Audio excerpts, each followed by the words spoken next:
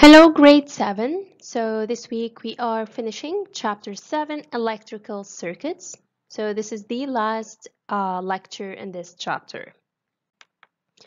Now, the only objective that we're going to cover during this week's lecture is that you guys will be able to appropriate a lamp to a battery. Now, what do we mean by that?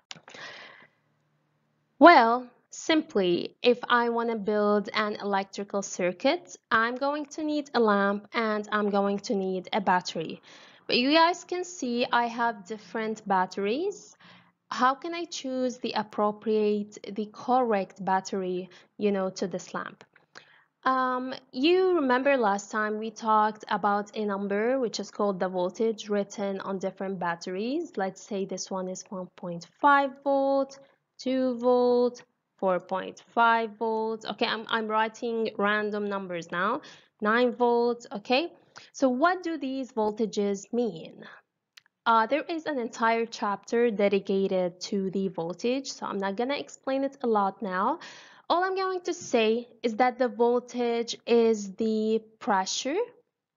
It is the pressure that, pushes the electrical current in a circuit. So it pushes the electricity throughout the circuit. So the bigger the voltage, the more electricity it pushes in the circuit.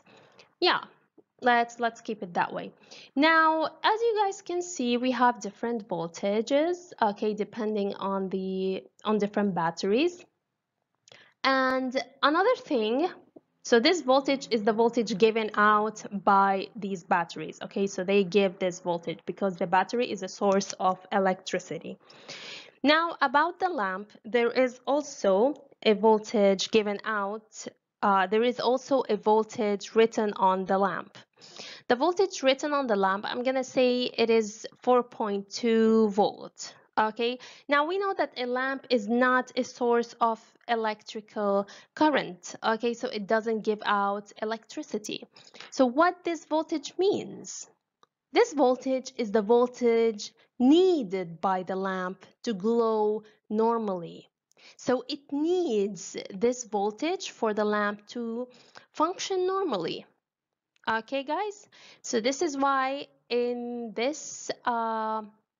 today's lecture, we're going to choose 3 different batteries and we're going to connect them to the lamp, and we're going to see which is the appropriate battery to be connected to the lamp depending on how the lamp is glowing.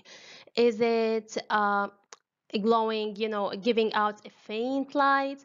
Is it giving out, a normal light? All right, or maybe is it glowing strongly? Okay, so it depends on the outcomes of the experiment. All right, so let's start.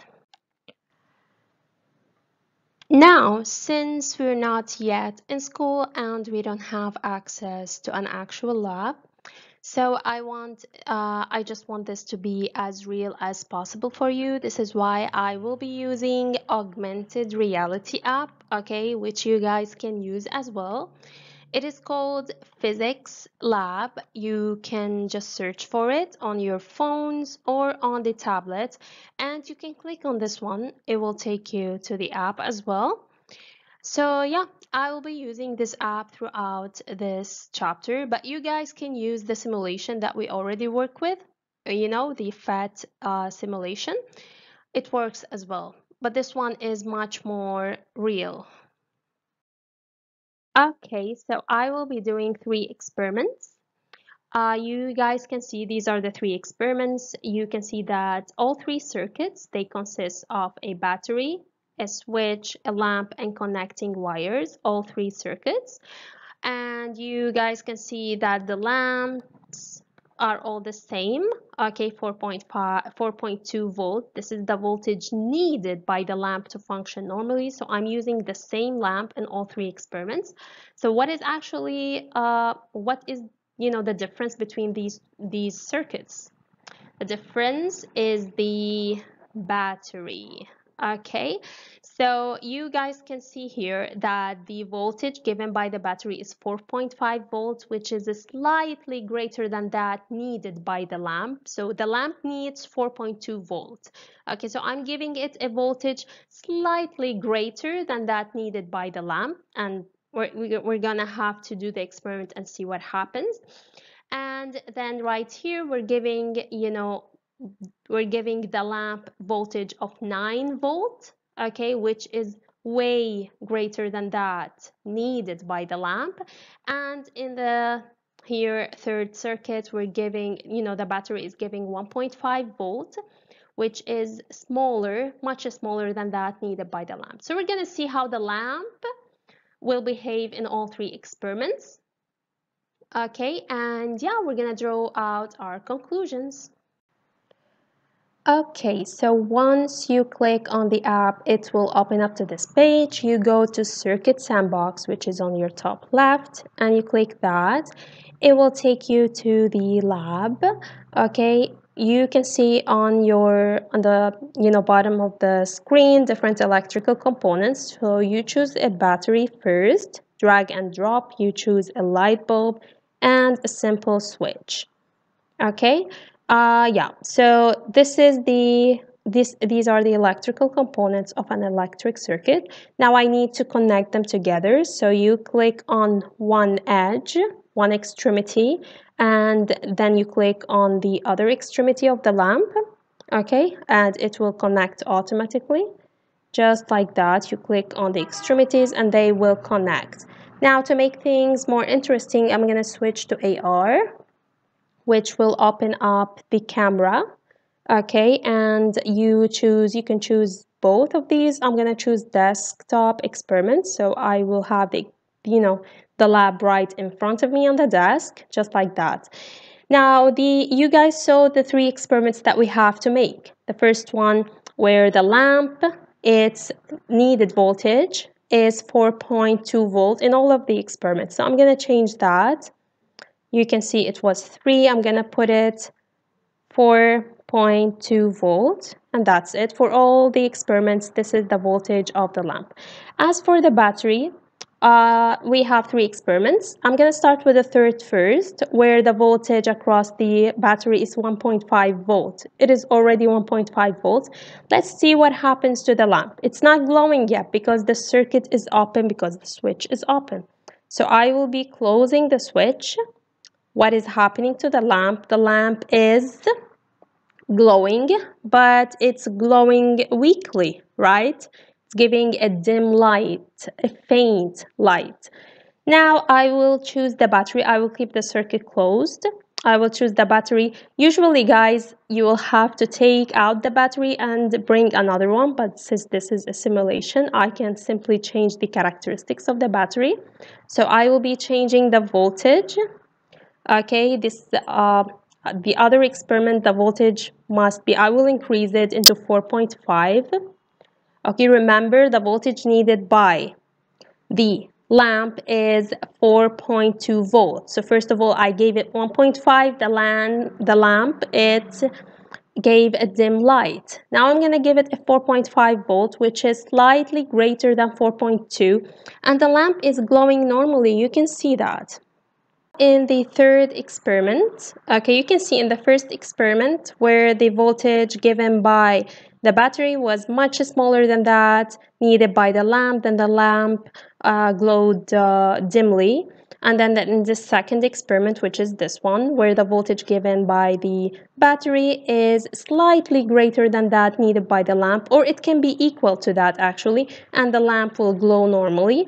Now the third case, okay, which was the second experiment, okay, so I didn't move, in the same order that I have written it on the PowerPoint.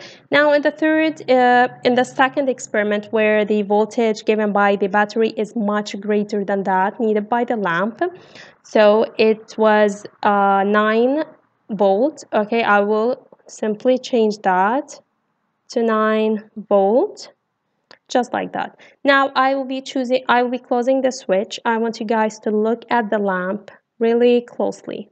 Okay, So what is happening to the lamp? All right, so the lamp, it burned out. Okay, so it started lighting strongly.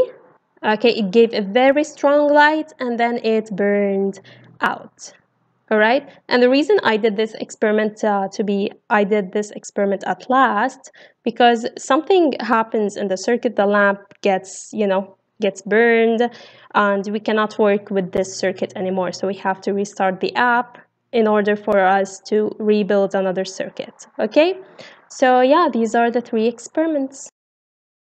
So after doing all three experiments, in the first experiment, you guys saw that the voltage across the battery was 4.5 volts and the voltage needed by the lamp was 4.2 volts. Okay, and you saw that the lamp glows normally. So we can conclude that whenever the voltage given out by a battery is equal or slightly higher than the voltage needed by the lamp will glow normally. So the voltage across given out by the battery can be 4.2.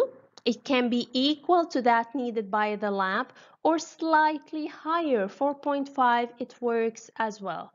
Okay?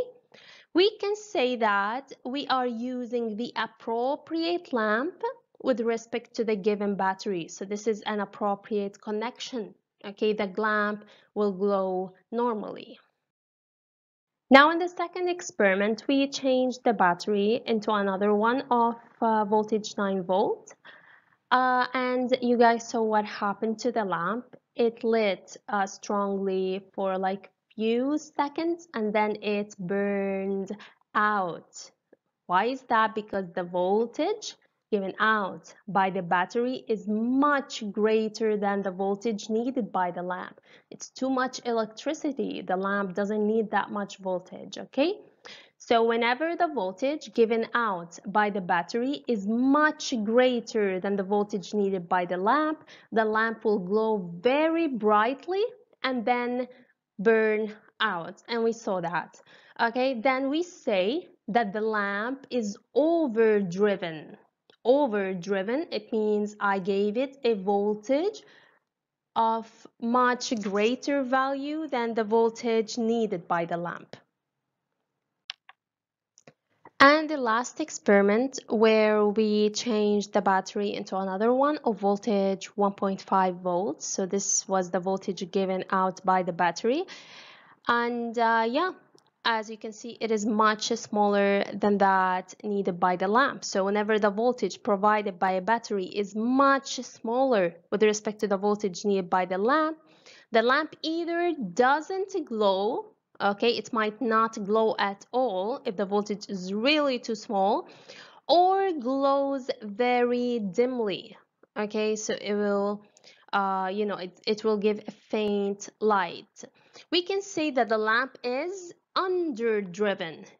Okay, underdriven, it means that the voltage given to this lamp is much smaller than the voltage needed by the lamp.